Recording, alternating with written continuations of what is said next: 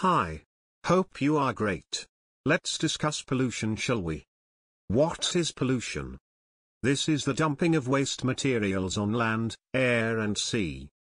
Increasing water contamination, land degradation, and destruction of the ozone layer. Paving the way for the sun's rays to hit the Earth's surface directly.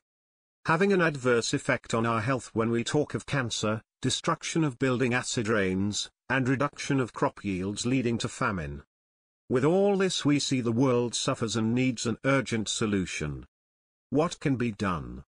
Construction of glasshouse to reduce the prevalence of greenhouse gases like carbon monoxide, forestation and reforestation, encouragement in the use of buses, usage of friendly sources of energy and the concept of reduce, reuse, recycle.